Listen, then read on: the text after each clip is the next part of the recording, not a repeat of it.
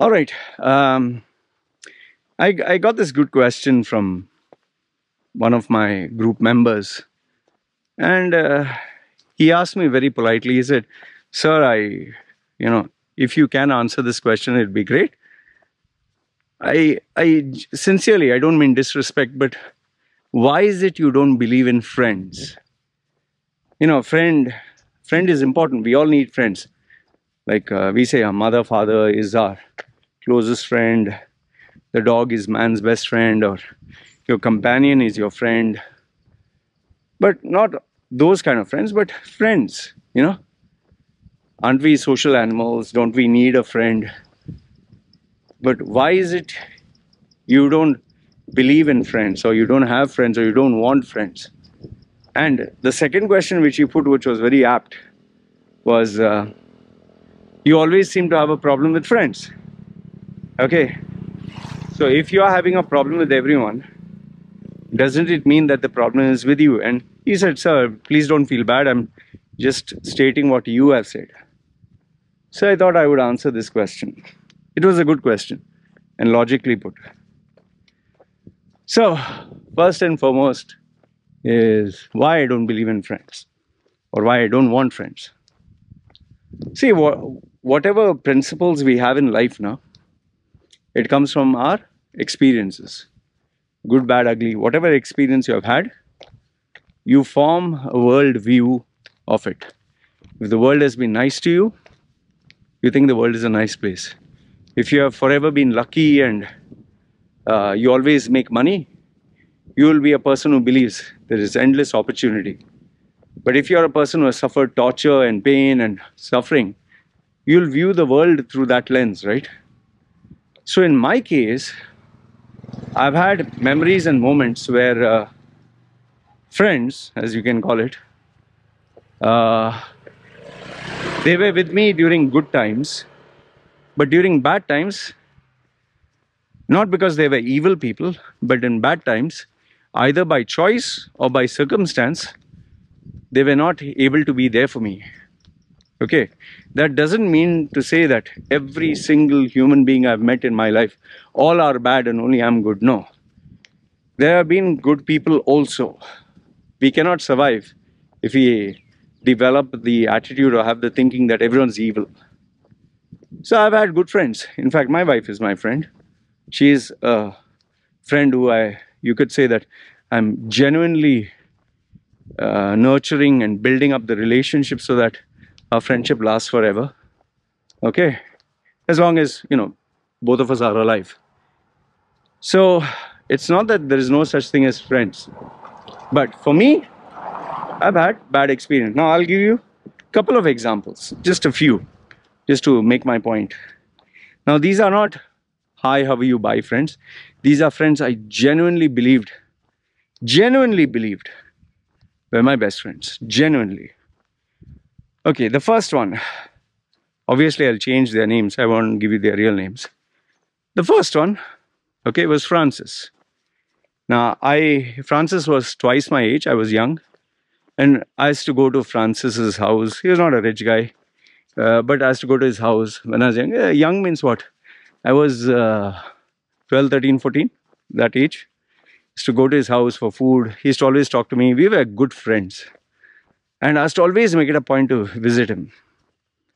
Okay. However, because I used to have problems with my parents, okay, he used to always give me a supporting shoulder to cry on. Now, I never took money from him, nothing. But he used to always tell me, if tomorrow, anytime you have a problem, or anytime, don't think twice, just come to me. You stay with me, I'll take care of you. We'll manage. And it's not that he was a single guy, he had a family, but his family was back home. But he was earning, okay, decent. So I always kept that in my mind. He'll always be there for me. One fine day when I did have a problem with my parents, had a fight, decided not to talk to each other, and I decided I'll run away from home and all that shit. And I went to him. I went to him and said, just help me, and can you just give me a place to stay? And he was staying alone. It was his apartment. Lo and behold, that very day, He told me, see, Loy, listen, you can't fight with your parents and can't stay here, then I'll have problems.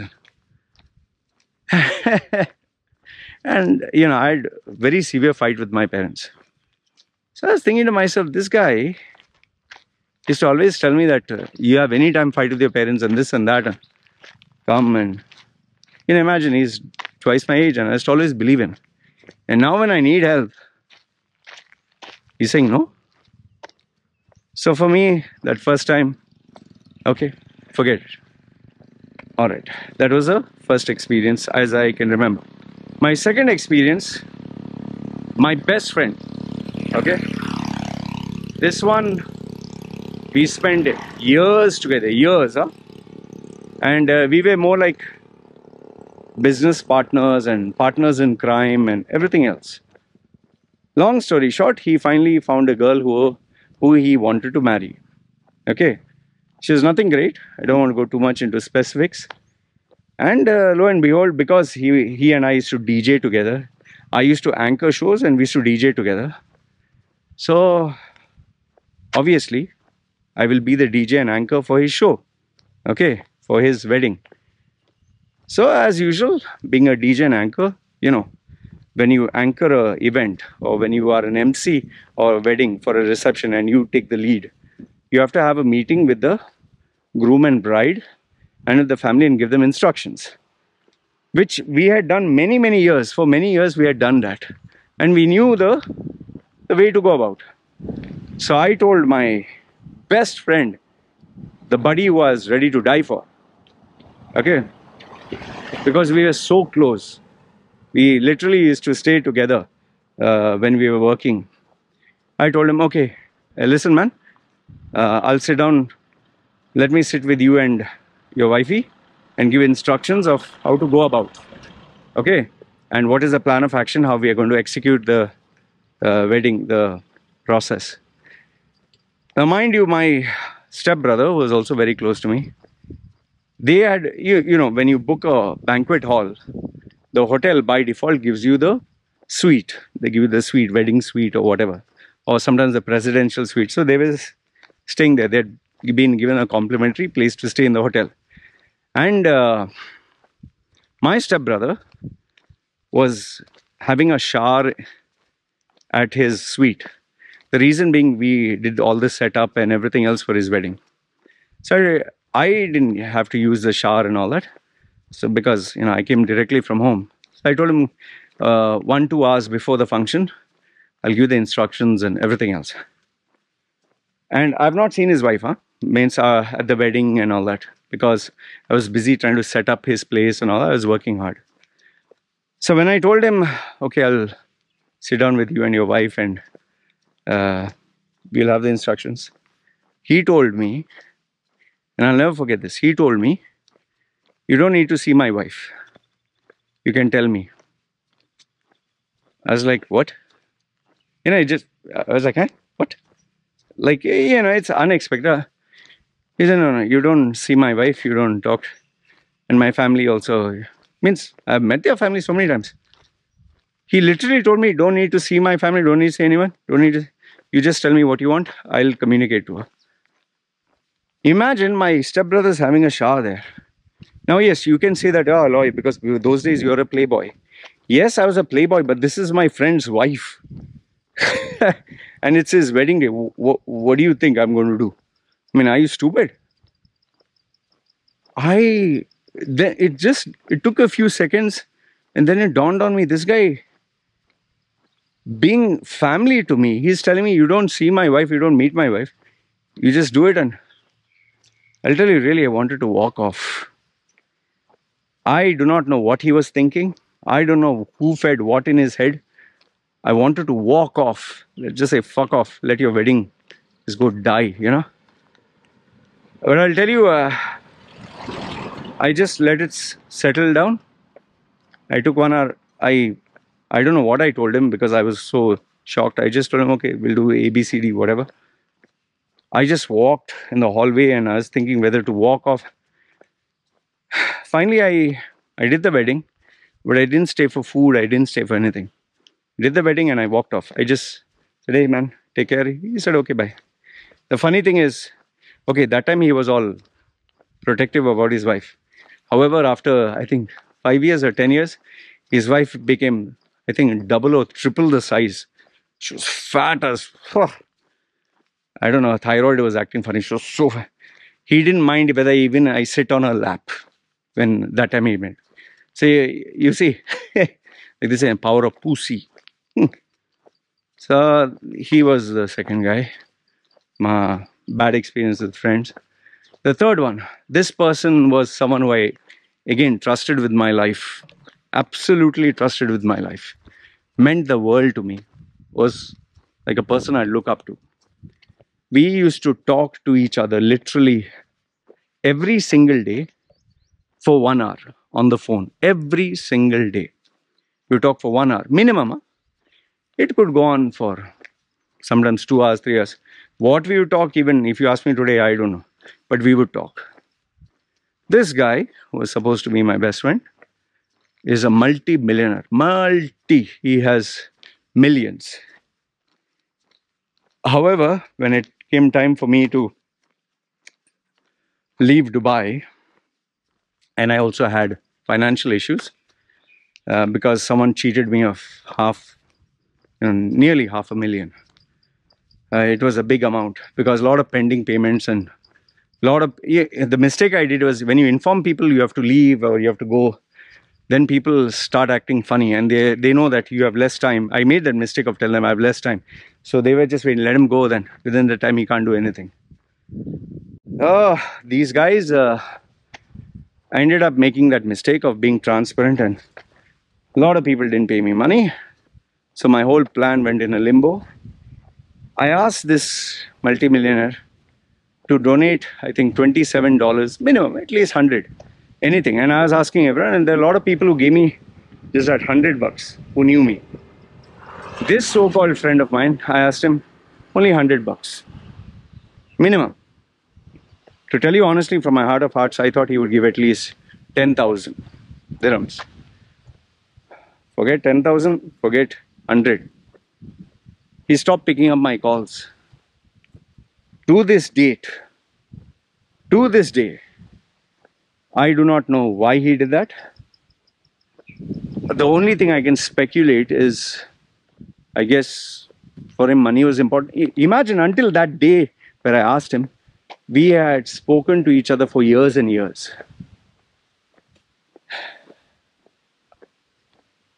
I don't know, maybe he was going through some financial problems which I did not know. But $27 for someone who you knew for 5-6 years? Okay. I'll give you just 2 last examples, okay? Once again, another rich guy. This guy was Muslim from India.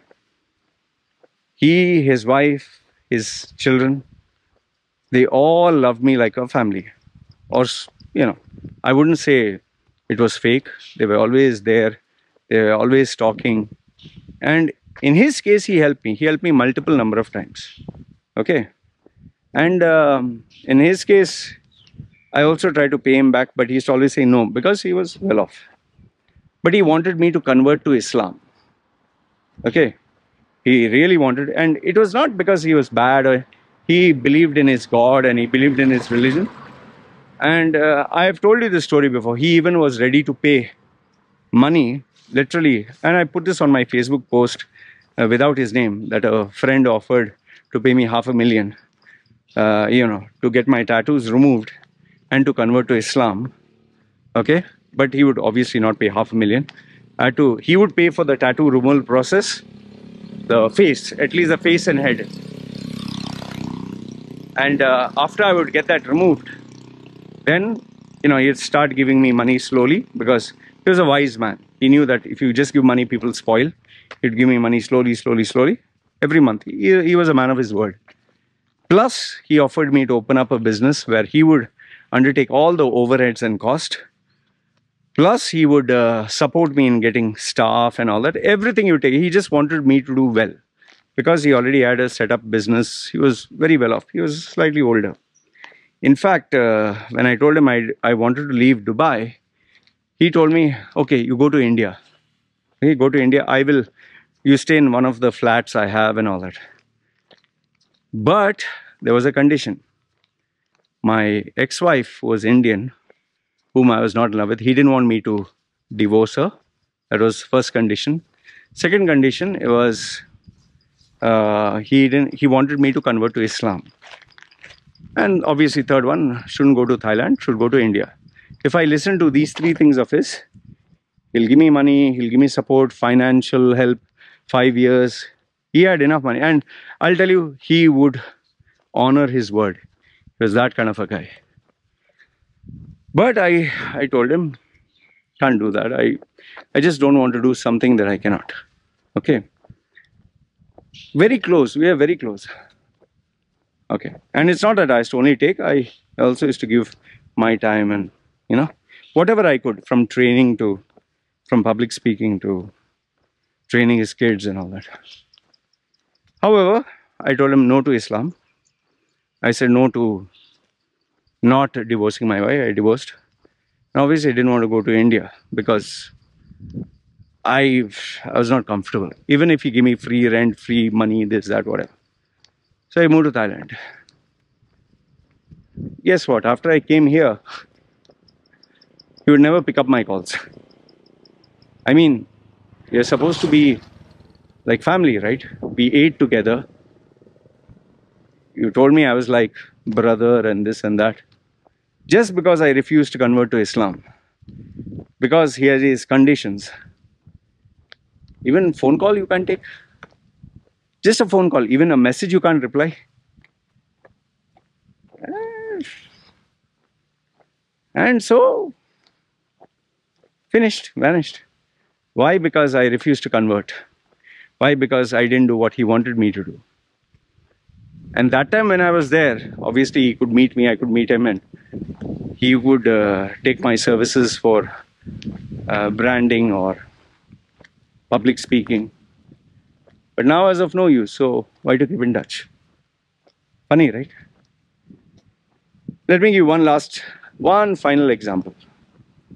This guy he's known as a coach in Dubai, businessman, multiple businesses. He was also someone who I used to call his friend. He was not my best friend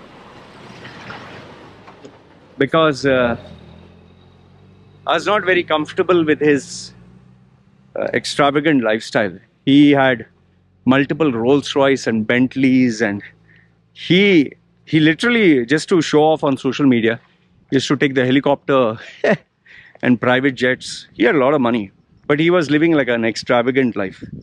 Very rich.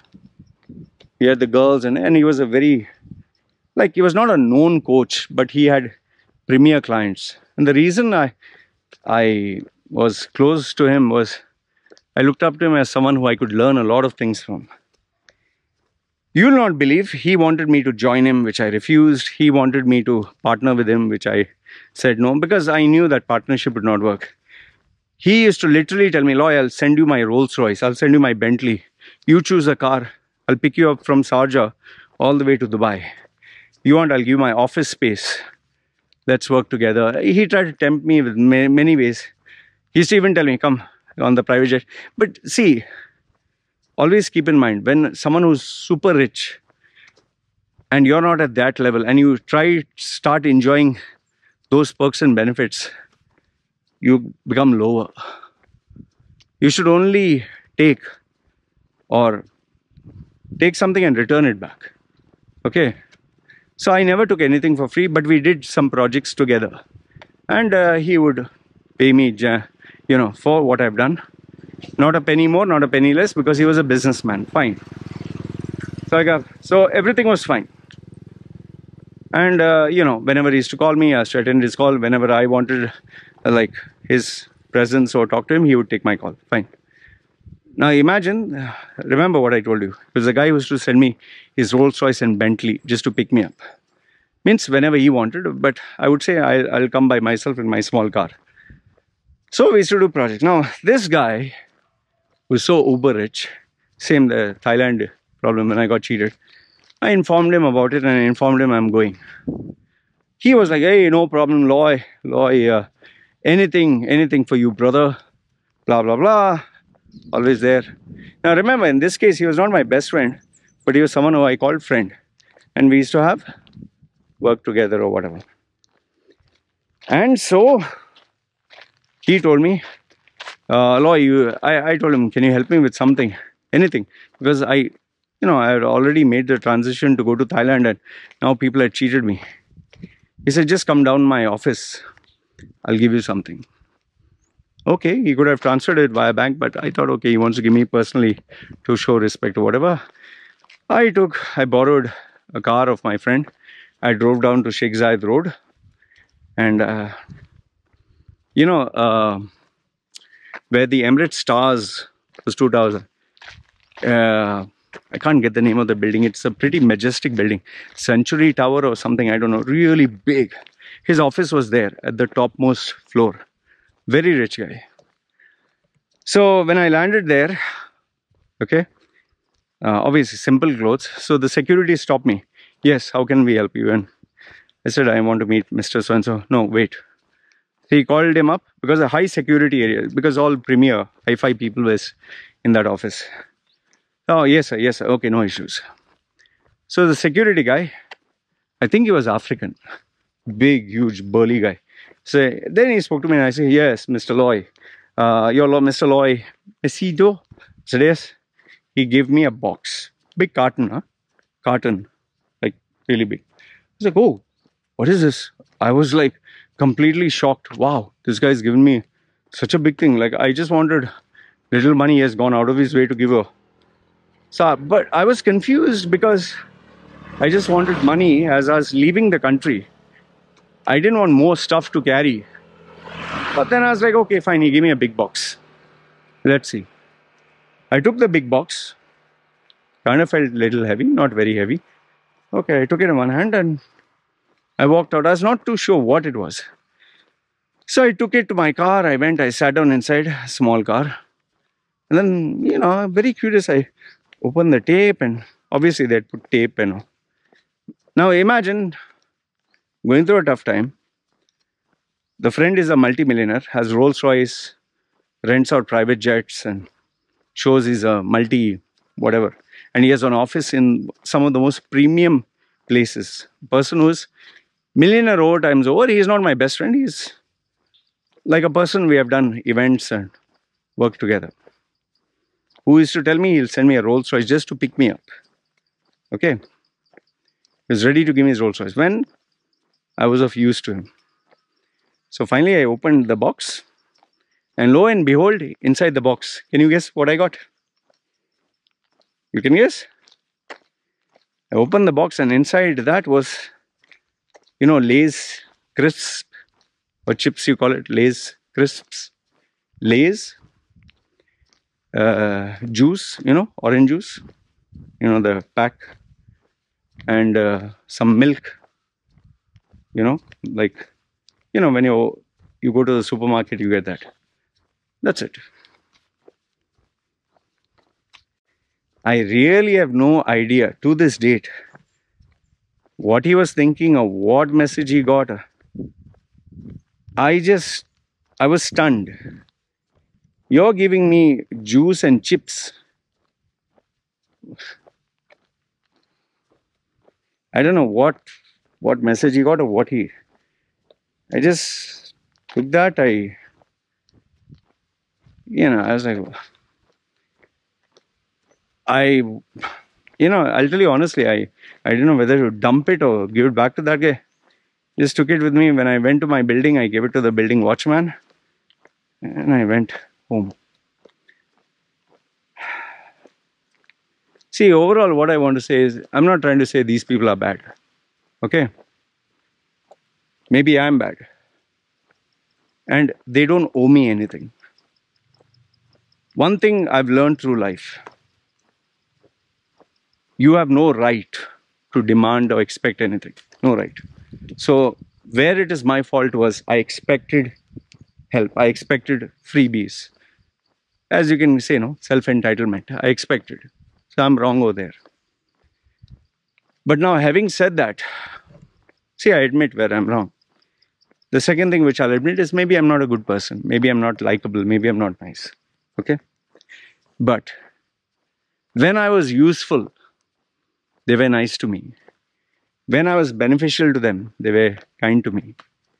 When they had something that they wanted, they gave me a lot of sweet talk. But the day I was of no use to them or didn't do what they wanted, or they didn't need me, they showed me a side of theirs which I never saw. And I realized, like, oh wow, okay. I mean, why did I call them even my friend? In fact, I didn't give this example. This is an Emirati guy who was my friend. Best friend, huh? We were like this. The girl who, my girlfriend, after I dumped her, after we broke up, we just broke up, didn't dump her. The very next day, I found out from someone else, he went to bed with her. Oh, wow. And that was the end of our friendship. See, overall, maybe my selection process was bad, or maybe I am bad, or maybe it's wrong of me to accept, which I say 100%, yes, it's wrong of me to expect. But when people give you sweet talk, when people say, I'm there for you, we are like brothers, when people call you to the house to eat food with them and call you family, but in your good times only, but all this changes in your bad times, then why do you need friends, man? Tell me. Who needs friends when they are only with you in your good times? Doesn't make any sense, right? So that is why for me, see, you learn through your experience. That is why for me now, friends is for that moment. As long as you're useful, I'm useful. Friends. After the transaction is over, I don't expect anything. You can't expect anything. And you go your way, I go my way.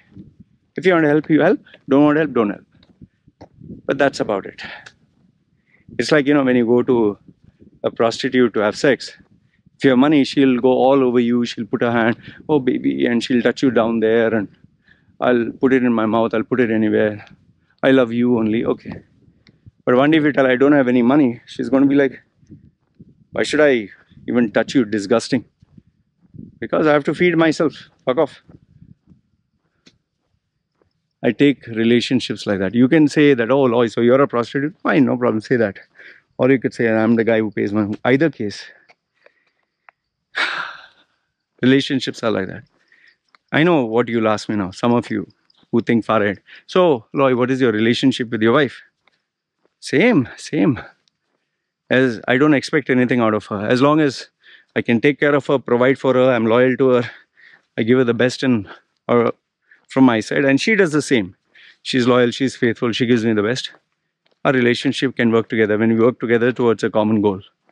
But if there's no loyalty, no faithfulness, we don't listen to each other. We fight. She goes her way, I do my thing my way. Why do you need the relationship? And like I always tell you, every single day I have to prove myself to her by earning money. Every single day she has to prove herself to me by working hard for the family. That's our relationship. The day we forget our place and we forget our duties, you don't need to have it. This is my story, my logic, and my experience. And I'll just conclude by telling you this one thing. For those of you who still believe in friends, I can challenge you this. The day you lose your money, the day you lose your power, the day you lose your social standing, you'll come to know what I said is true. The only person who may remain with you is either your mother, father, or your spouse. That's it. All your 5,000 friends on Facebook and on your phone will amount to nothing. Maybe your dog will stay, but nobody else. Maybe not your own children also. That's how the world is. The daughter may say, see dad, my husband is not comfortable with you, or the husband may say, see my wife, I have to take care. Like that movie Bagban. Anyway, This is what I wanted to share with you guys. Let me know your thoughts in the comments below. Good, bad, ugly. Love to hear from you. This is me signing off.